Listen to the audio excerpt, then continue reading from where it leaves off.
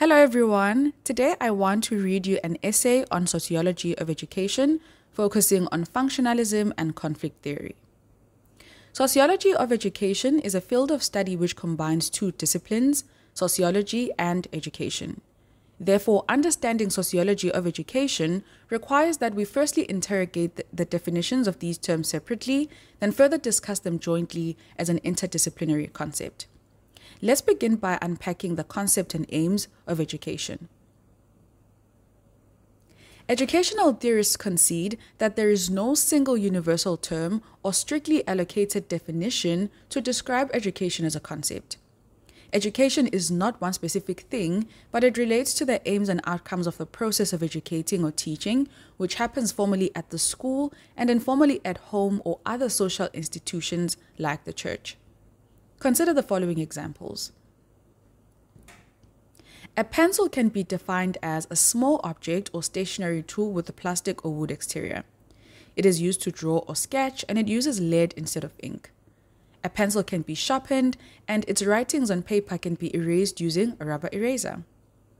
A car is a four-wheeled mode of transport which uses fuel such as petrol or diesel to function, and its aim is to help people commute or travel from place to place with ease. Note that with the above described objects, a car and pencil, it was easy to point out the features, aims, and characteristics of each thing. However, the same does not apply to the concept of education. We cannot simply define education as one specific thing, hence educational theorists like R.S. Peters have said the following about the concept of education. Education is a process or act of social conditioning. Peters argues that formal education can be used as means to inculcate life values and principles to members of society, to teach them right from wrong. This means that teachers at schools are not only responsible for teaching their subject matter, but are equally responsible for playing the role of mentor and moral agent. In fact, when teachers sign their school contracts, they agree to be in loco parentis, which means that they are entering into a legal agreement where they are placeholders for parents during school hours. Therefore, the guidance and discipline that would be carried out by parents in the home becomes the role of teachers at schools. Education is also a means to obtain knowledge. Educational content can help us analyze the physical world around us. It can also help us understand world problems and their causes. Education brings the rest of the world closer to us, where we can, for example, learn about cultures and people we have never met in great detail. Subjects such as history and social studies help us understand the evolution of societies through different lenses, while natural sciences help us understand our bodies and environments better. So education here, as the accumulation of knowledge and information, serves the purpose of enlightenment, making us wiser and more informed about matters pertaining to the rest of the world and all the people who live in it. So we have now answered the question, what is education?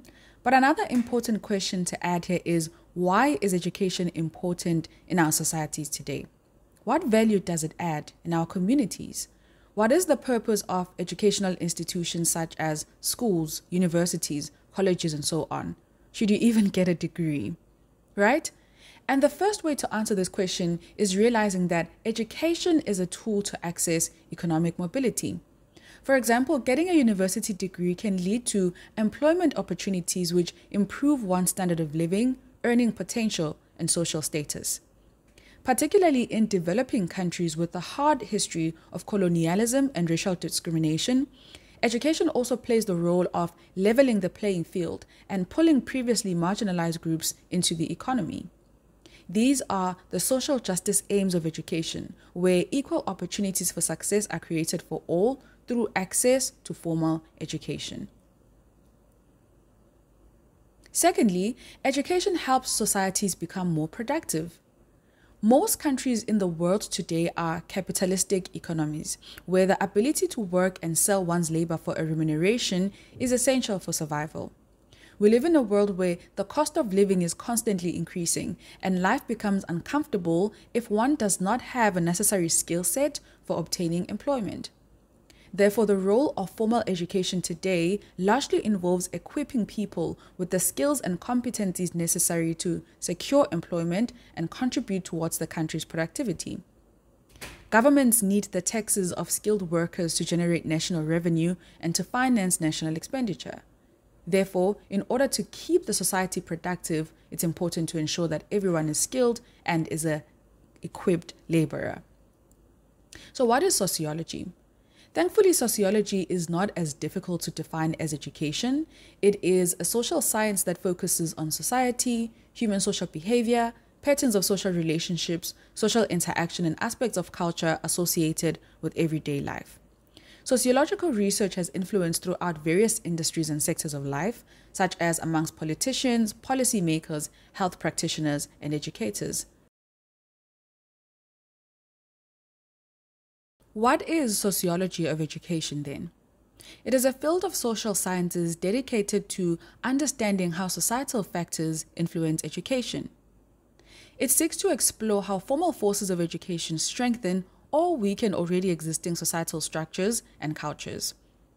We use theories of sociology to understand the structural institutions of society, to unpack their different purposes and principles, and to learn how they collaborate with educational institutions such as schools, colleges, and universities.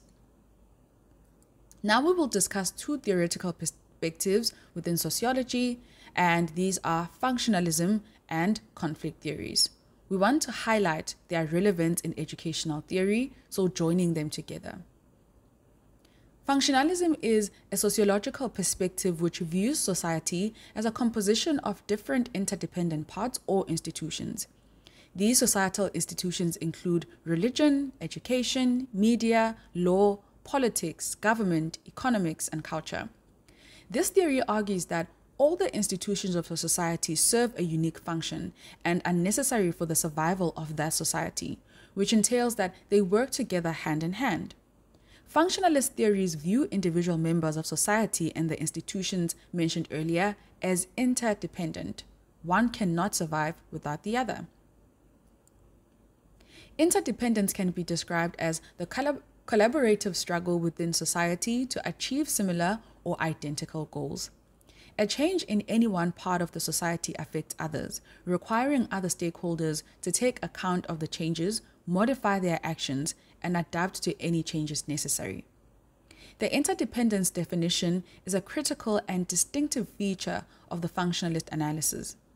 Functionalism emphasizes that parts of society work together in harmony for society to function, thus looking at society at the macro level as one body that needs different organs to survive. Similar to how the body functions well when all the body parts are healthy and well nourished, functionalists believe that society will function smoothly when its different groups fulfill their respective roles effectively. Some of the main proponents of this theory are scholars such as Emile Durkheim, Herbert Spencer, and Talcott Parsons. Parsons argued that each individual occupies a status or position within a structure, further emphasizing the role fulfillment aspect of functionalism. For example, if parents and religious organizations fail to promote discipline amongst members of society, the police and other law enforcement agencies intervene to maintain safety, security, and discipline. If the family fails to teach a child constructive values and principles, the school intervenes through hidden curriculum and civil education. Different societal structures serve unique and vital functions, and the outcomes are undesirable, maybe disastrous, if there is a breakdown in any of these structures. Additionally, Emile Durkheim argues that education in all societies is essential in creating moral unity, social cohesion, and harmony. He was particularly keen to emphasize the reinforcement of any and every factor that allows society to continue maintaining a collective identity and shared moral code. Durkheim felt that the rise of atheism and the decline in religiousness was a cause for concern, as it left people without consolation in times of trouble. He observed that industrialization and modern capitalism led to higher rates of suicide due to intense feelings of comparison and envy. Under capitalism, individuals also face the pressure to keep working for material gains, leading to unhappiness and feelings of insignificance or insecurity. Durkheim further argued that capitalism led to people working jobs that did not make them feel a sense of contributing to a higher purpose or being a part of something bigger than themselves. Religion offered this. People feeling that they have a purpose and they are part of something bigger than them. According to Durkheim, education is essential for the primary socialization of young members of society. Primary socialization happens in 3 levels. Firstly, through instilling social solidarity. Formal education content and structures encourage members of the society to work together for the achievement of common goals. 2. Skills provision. Formal education provides one with skills that help them serve society through most career paths. For example, doctors help maintain the physical health of the nation, teachers shape young minds, builders provide infrastructure, while the police and army maintain national safety and security. Education helps societies perpetuate role allocation and maintain social order. For the mere fact that schools do not aggressively encourage entrepreneurship and a business mentality, we can concede that they prepare students for the world of work and being content as subservient employees in modern capitalism. So that is the link between functionalism and education. Conflict theories, on the other hand, are a Marxist theory. Karl Marx is the intellectual founder of conflict theories. He viewed capitalism as inherently harmful because it perpetuates class inequality and alienates the worker. Marx argued that under capitalism, members of society are divided into unequal economic classes, which are the proletariat and bourgeoisie. The proletariat are the owners of labor, the workers. They do not own firms or land, but without their labor, production cannot take place. On the other hand, we also have the bourgeoisie, or the owners of the means of production.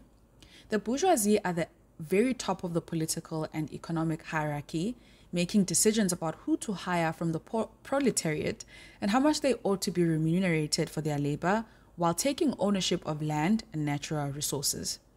The bourgeoisie also own all that is produced by the proletariat and sell it for a profit in retail outlets and other distributive mechanisms.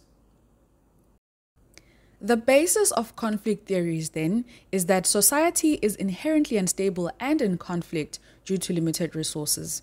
Since the dominant class takes ownership of economic and natural resources and keeps all the profits from the sale of products made with the labor of the proletariat, Marx concludes that class conflict is inevitable. The working class is not blind. They can see how they are exploited and oppressed by the bourgeoisie and make attempts to stand up for themselves and reclaim their power because of knowing the importance of their labor.